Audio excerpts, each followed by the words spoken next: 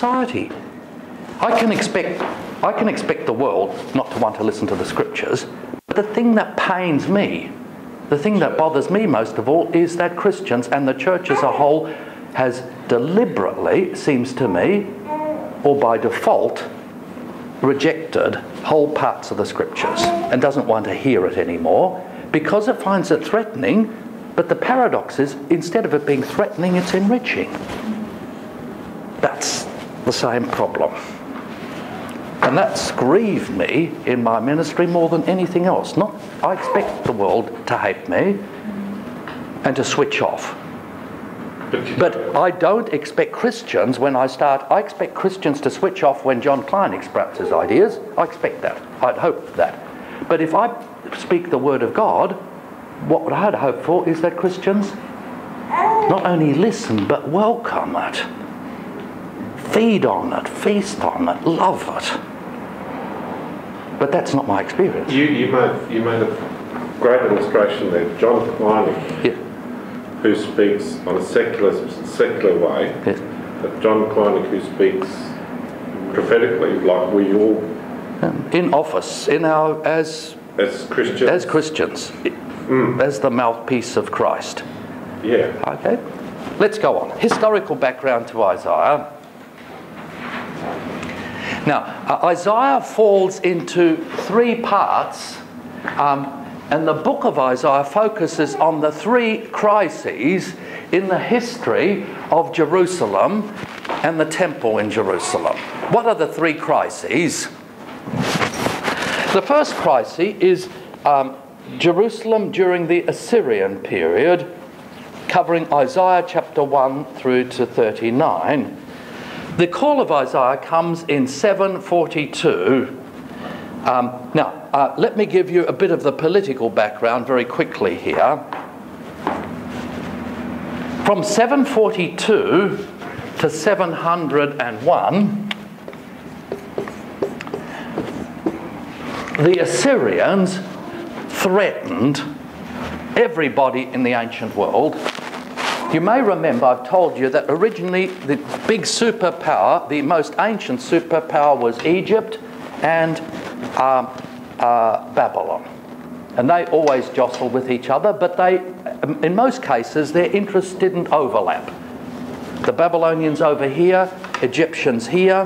The big rivers, those big river civilizations, and they had all they needed politically. Okay, but then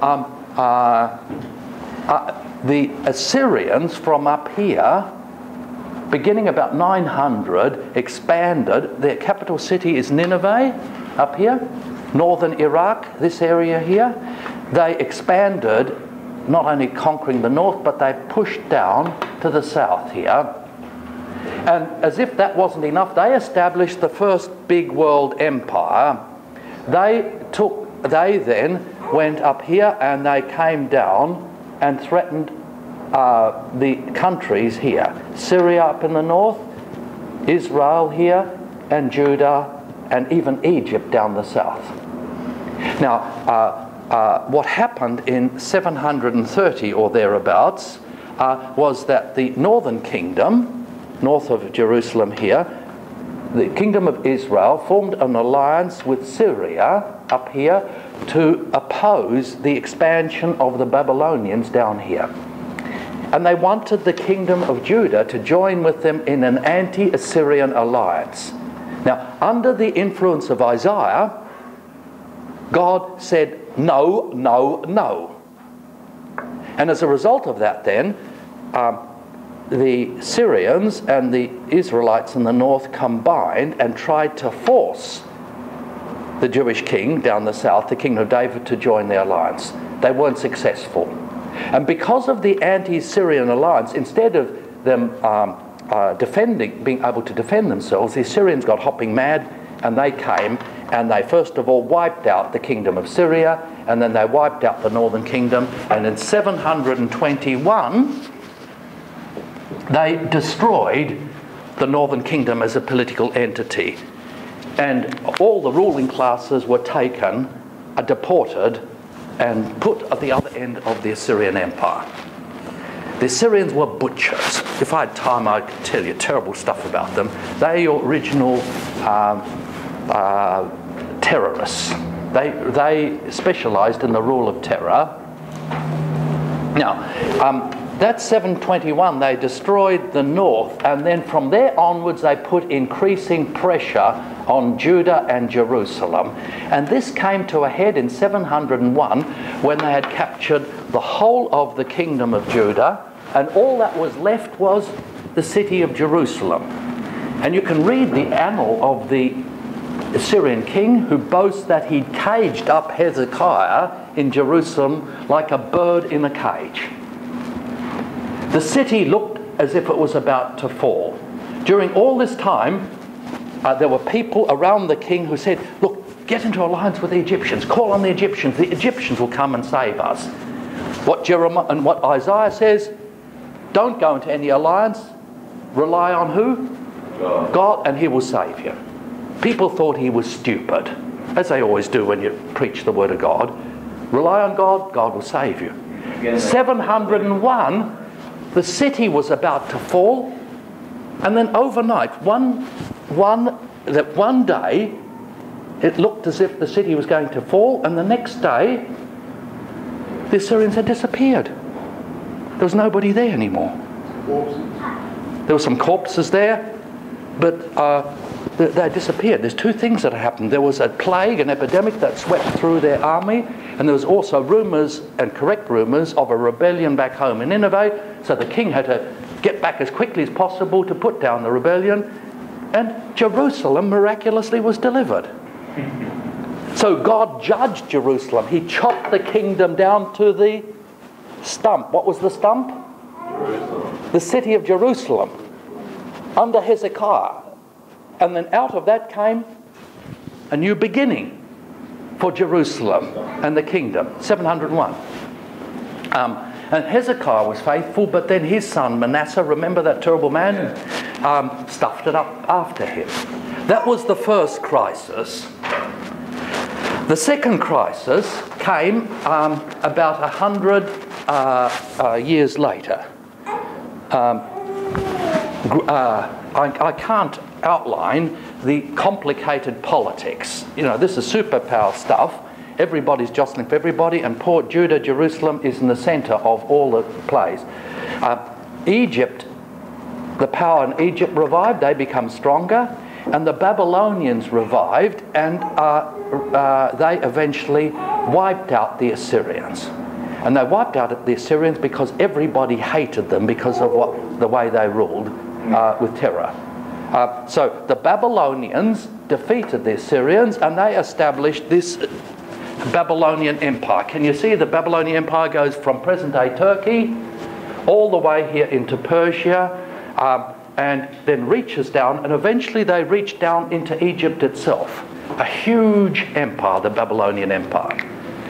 And in due course they put pressure on Judah, Jerusalem. In 597,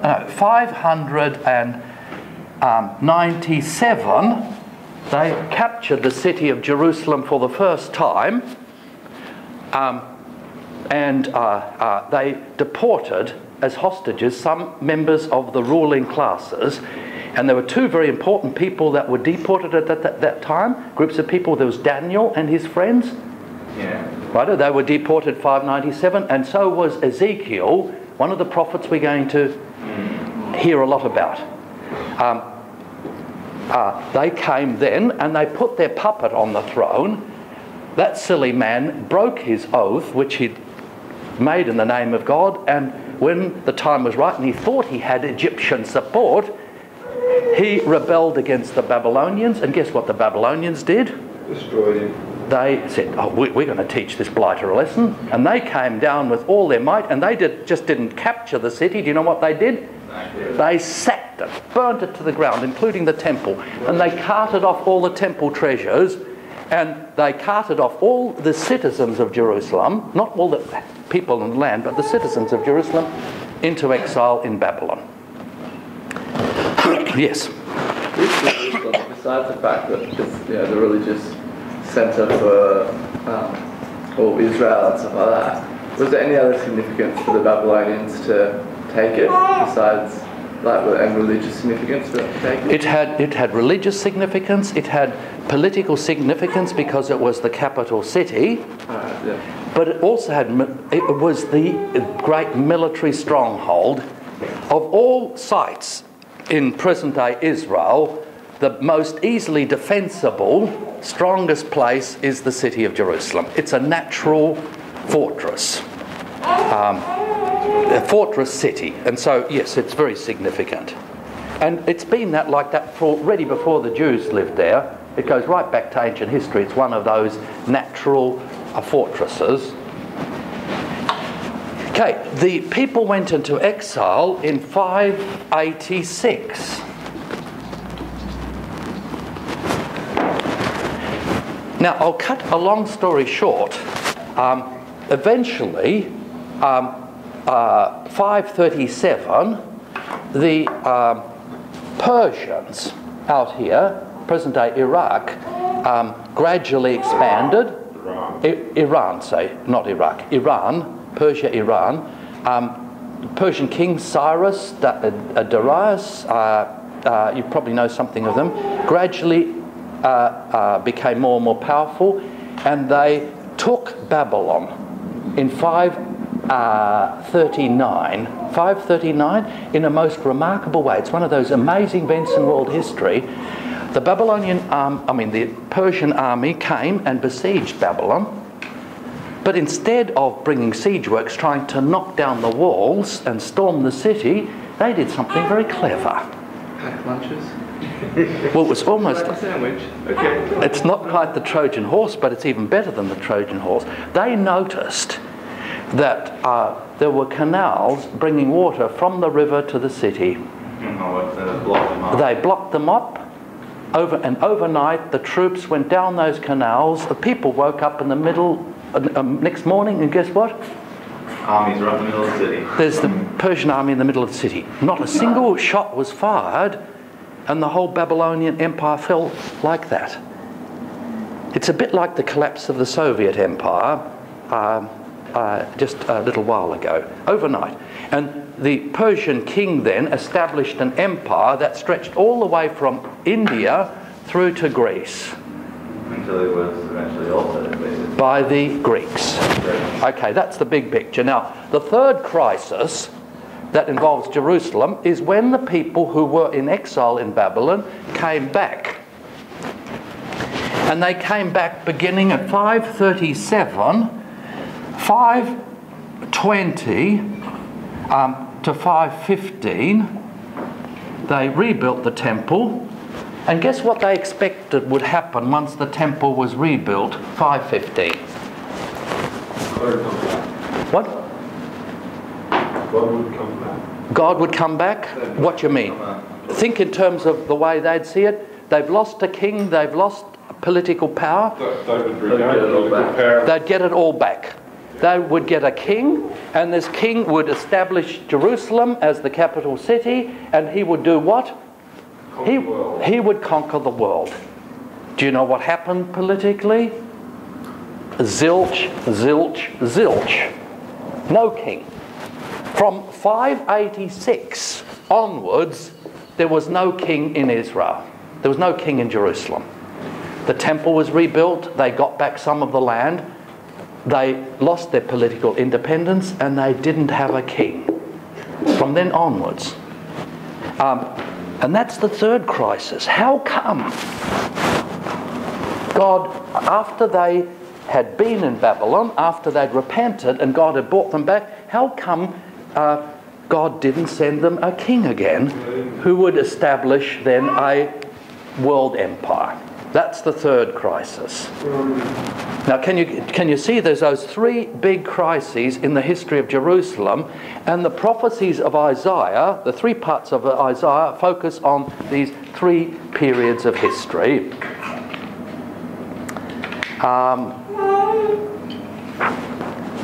Okay, I've summarised that. Now, there was somebody had a hand up. Question. Well, I had a hand up. Okay. Yes, Dylan. Yes. We spoke briefly. You touched on briefly before, many lessons ago, about how the Romans put Herod in charge. Like Yes. He wasn't a real king. Yes. In the sense of the Davidic line or whatnot. Yes. Were there any other false kings between these periods? Well, there was the Maccabean revolt against the Seleucids, that's the Greek rulers, but Judas Maccabeus, who led the revolt, was a son of a priest. Okay. And his brothers, so Simon Maccabeus, Judas Maccabeus, great figures militarily, geniuses, fantastic story. I think the fellow who did the Messiah, what's his name? The film, The Passion of Christ. Oh, you took Noel Gibson wants to make a film on the Maccabean brothers, the Maccabean revolt, which he could do very well. It's a fantastic story. They drove out the Persians and established an independent unit, but they could not be crowned as kings, even though some people wanted to crown them kings. Why? Because they were priests. They weren't of the family of David. And some of them married into David's family to try and get some sort of David credentials. Likewise, Herod, who was only part Jew, who's basically Edomite, married into the royal family to try and get messianic credentials, but that didn't wash. Were these Maccabeans the same ones who wouldn't fight on the Sabbath? Yes. So they got... They're priests. They so they came out of the priesthood, so Yes. that's why they got slaughtered for... Yep. That was both their strength and their weakness. Yeah. Well, they wouldn't fight on the Sabbath or something. Yeah. They wouldn't fight on the Sabbath. So the At least initially, but then they were slaughtered, and then there was a decision made that the command to rest on the Sabbath, if it came, you couldn't engage in aggressive warfare, offensive warfare, but you could defend yourself on the Sabbath. Wouldn't it be kind of like common knowledge? People bang at me with a sword, I might defend myself somewhere along the line. Okay. Now, the range of Isaiah's prophecies. Okay, can I go on? Yeah. There's 3 parts of Isaiah dealing with the 3 big crises in the history of the city of Jerusalem. Now, the first one occurred in the life of Isaiah. The second 2 occurred 100 years and 150 years after Isaiah. Now, can you see the problem? Isaiah's not alive. Isaiah's not alive. Now, just bear that in mind, I hope. Yes. Now, the range of Isaiah's prophecies, they go from 742, when Isaiah was called to be a prophet, to about 500 BC, when the temple had been rebuilt and restored. Okay, now, because this refers to events and even names King Cyrus as the one who defeat the Babylonians and set them free from captivity, because of this range, modern scholars who don't believe in prophecy and don't believe in predictive prophecy hold that there are 2 or 3 authors. So they talk about Proto-Isaiah, who wrote, roughly speaking, Isaiah 1 through to 39. More importantly, you get scholars referring to Deutero-Isaiah, which is Isaiah 40 through to 55. And then they speak about Trito-Isaiah, going from 56 to 66.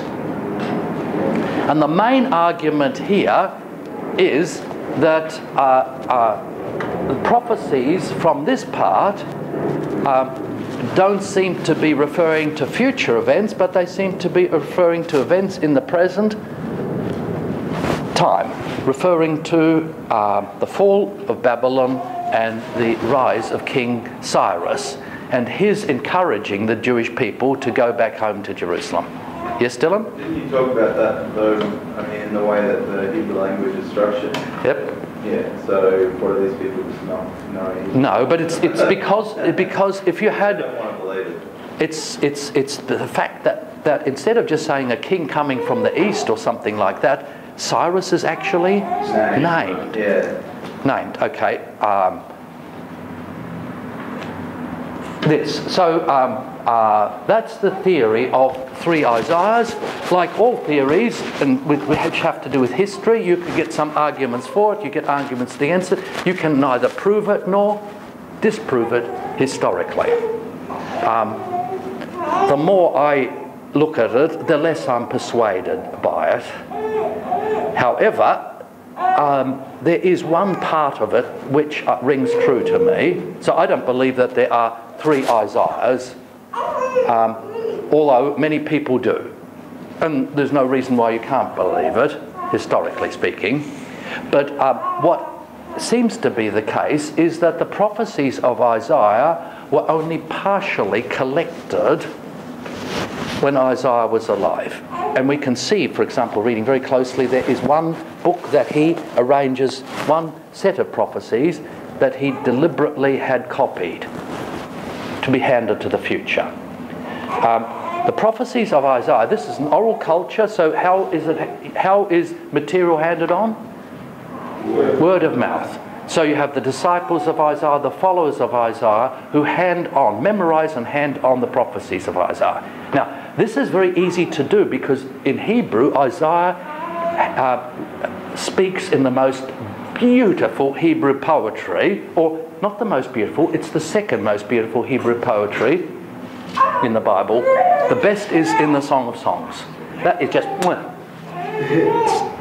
some of the greatest poetry ever written, Song of Songs. It's worth learning Hebrew just to be able to read the Song of Songs. Can I just finish this and then I'll have it? It seems quite likely that the followers of Isaiah compiled the prophecies well after his death. And it could have been compiled as late as, say, 500 BC. Because when do you think people would have been most interested in the prophecies of Isaiah? When they came true. When they came true, and partly true, but then there were so many that still had to come true. The period that you get beginning of intense interest in Isaiah, and it doesn't stop all the way to the coming of Jesus, is from 500 onwards. And it's quite likely then that Isaiah was compiled or edited round about this time. And there's another thing that I'd like to make you aware of, and I think I could, if we had time, and if you knew enough Hebrew, I could show it to you. And it's not just Isaiah. You get the text of a book is not just handed down, but sometimes you get in what scholars call glosses and interpreted glosses. That is, you get something like that, and then later on, to help the reader, you get an interpreted gloss, that is something. You'll get a case in point of that, if I could just illustrate, in Isaiah chapter 7.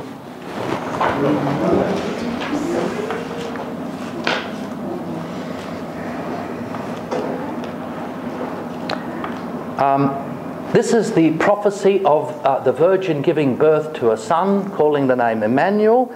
I don't know whose turn it is to read. Chelsea, is it you? Could you go to Isaiah 7, verses 16 through to 17, and see if you can pick up what could be regarded as an interpretive gloss. But before the boy knows how to refuse the evil and choose the good, the land whose 2 kings you dread will be deserted. The Lord will bring upon you and upon your people and upon your father's house such days as have not come since the day of Ephraim departed from Judah, the king of Assyria. Right, what's the interpretive gloss there, Chelsea? The last phrase. That day, just read that last sentence. Just read it again. The Lord will bring upon you and upon your people and upon your father's house such days as have not come since the day that Ephraim departed from Judah. Okay, that's probably where the prophecy ended. And then what's added there is, what's this referring to? The coming of the king of Assyria and his invasion of the land. Don't scrub it out. It's just a little interpretive gloss. Now, originally, these glosses if you can think in terms of, I'll give you a bit of manuscript theory. You get a page of manuscript like that. Hebrew, as you know, writes from the left to the right, like that. You don't have any vowels. You're right. Now, there were two things. Then after they'd written a page, the scribe would count the letters per line to make sure that he hadn't left anything out. And if he'd left something out, and if it was only a little thing, then you would have a gloss here in the column. So you have two kinds of glosses. You have a gloss of something that's left out, saying you don't put it sort of a bracket there the way we do and put it up here. That's impossible because it's all there's not enough space. But there's space here for little markers. So if something's left out, you have some way of indicating this, and scholars have shown this, by examining manuscripts. The other one, that's very rare, because if it's a private copy, then you don't destroy the page. But if it was going to be used in worship, if there's one jot or tittle that's wrong here, do you know what would happen to the whole page? It'll be expunged. More commonly than that was an interpretive gloss. So the king of Assyria would be not here in the text, but it would be in the gloss. And then from the gloss it gets back into the text. That'd be like a footnote. It's like a footnote. Yes, it has exactly the same kind of function as footnotes in modern usage. Okay, now, more generally, so are there three Isaiahs? Well, we know there's three parts to Isaiah, and they deal with focus on three different crises. The focus of the book is on the place of Jerusalem in God's plans for the whole world. So even though the subject matter is very narrow, the city of Jerusalem, the vision is huge because it's the place of this city in God's plans for the world. Ultimately, these prophecies would be fulfilled and be carried out at the end of the age, the day of the Lord, and the creation of a new heavens and a new earth. Take note of Isaiah 63 to 66, because that indicates when these prophecies would be ultimately fulfilled. Any questions on that?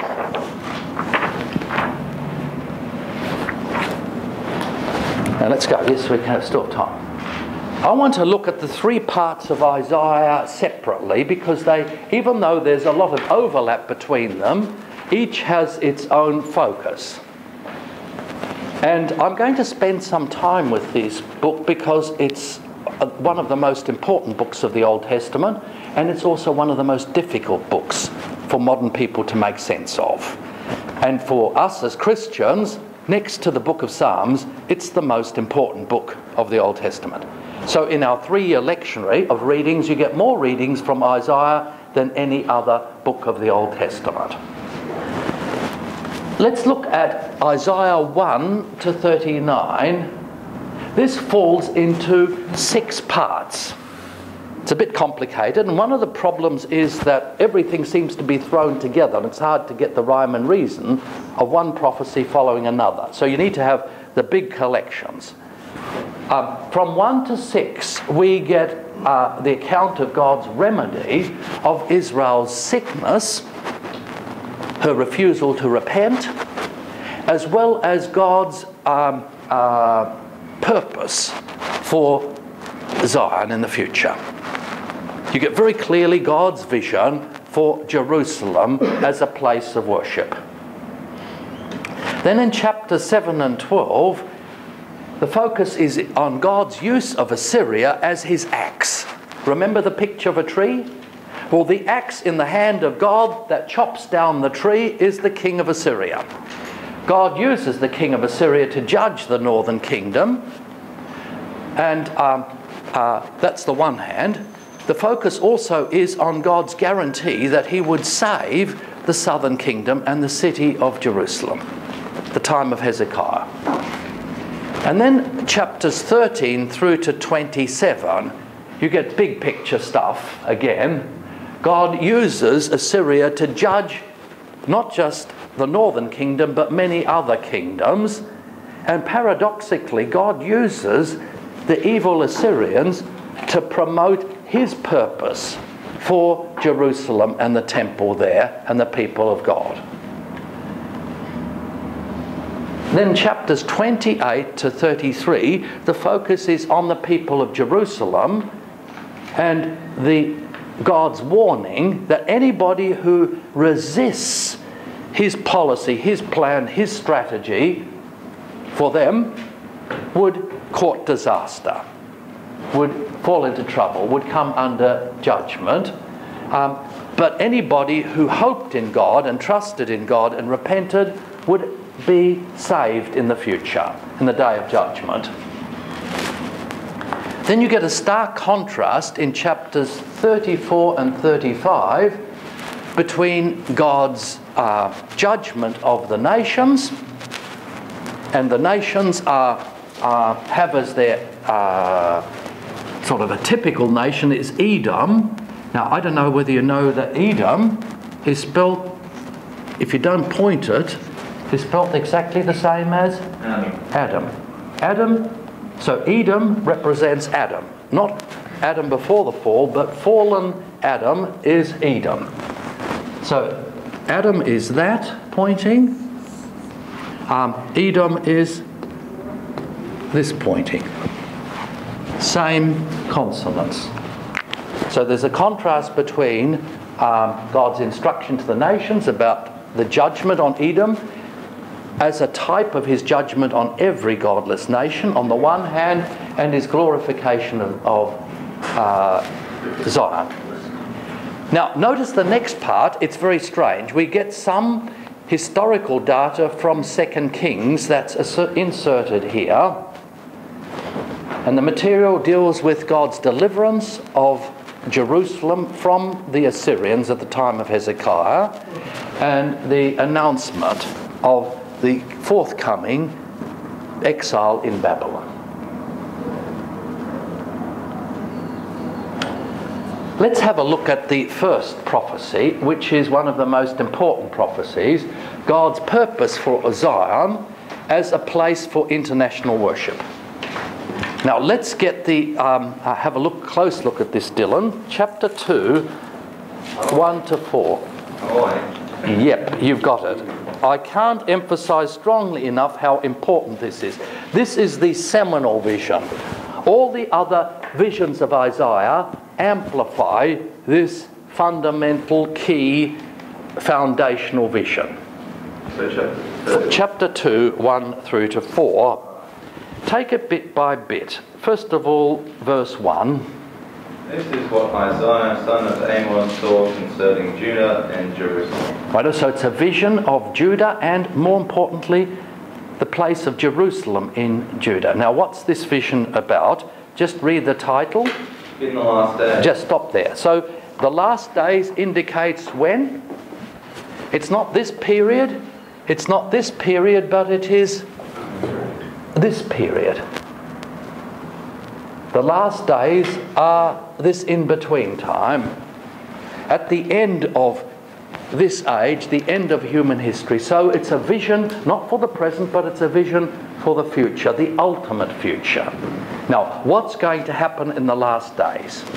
In the last days, the mountain of the Lord's temple will be established as chief among the mountains. It will be raised above the hills, and all nations will stream to it. Okay, just know that. Now, what's the basic picture there? Put it in visual terms. Dylan?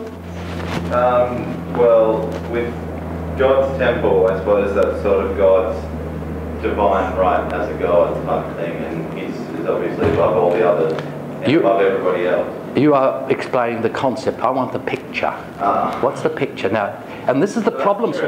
What I want is the picture. Get used to getting the picture first of all before you interpret it. What's the picture? Now, you've got to envisage the city of Jerusalem. The highest place in Jerusalem, you have the temple, the city. But what's funny about that? Jerusalem is surrounded, it's on a mountain, Mount Zion, but it's surrounded by higher mountains and hills. So Mount of Olives, Mount Scopus, all the mountains around Jerusalem are higher than Jerusalem. And even Mount of Olives is not the highest mountain in the land of Israel, let alone in the Middle East, let alone in the world. Now what's going to happen in the last days? It's going to be high. It's going to. This mountain, the Temple Mountain, is going to be higher than all other mountains. So what's the picture? God will level other mountains and leave only one mountain, which is the Temple Mountain. Now mountains, people in the ancient world, the picture is mountains are places where heaven and earth meet. So in the last days, there'll be one mountain. Well, just get the picture. First of all, you've got to get the picture. And all the nations will come where? Not just the Jews. All nations will stream to it. Will stream to it. The picture here is of a river. Which is funny because rivers run away from mountains. Aha! You're getting the picture now, interpreting it. Now, why is it that people in Judah would come to Mount Zion at the time of Isaiah? To worship. To worship. They'd come in pilgrimage 3 times a year to meet with God at the temple. Now you get a picture. All other mountains are leveled. There's one mountain, and not just Jews, but all the nations of the world would flow uphill onto the mountain. Now, all other mountains being leveled, what's that a picture of? Can't worship anywhere else. Okay, all other places of worship will be removed. Okay, now, what will happen there? Keep going, Dylan. The next verse, verse 3. Many peoples will come and say, "Come, let us go up to the mountain of the Lord, to the house of the God of Jacob. He will teach us his ways so that we may walk in his paths." Just stop there. So people from all over the world, not just Jews but Gentiles as well, will come in pilgrimage to Jerusalem so that they can learn what? The ways of the Lord. Now what are the ways of the Lord, according to the Old Testament, are that he's merciful, gracious, forgiving. So they will learn what we would call the gospel. They would get to know God and the grace of God, the blessings of God, so that in turn they can follow God. They can walk in his way. So if God forgives, they'll learn to forgive. If God is generous, they will be generous. If God is merciful, they will be merciful. Do you get it? So that they can walk in God's ways. The picture, God leads them and they follow God. Picture here is what happens in worship. Now, how come people from all over the world will come to worship God together with the Jews on this mountain? Can you go on, Dylan? The law will go out from Zion, the word of the Lord from Jerusalem. Just stop there. The law in the sense of the teaching. God's teaching will go out from Jerusalem, the word will go out from Jerusalem, and people will come in. So the message of God, the word of God goes out to the nations, and the result of that is the nations all come to worship God together with his people. Do you know which book of the New Testament is the fulfillment of that prophecy?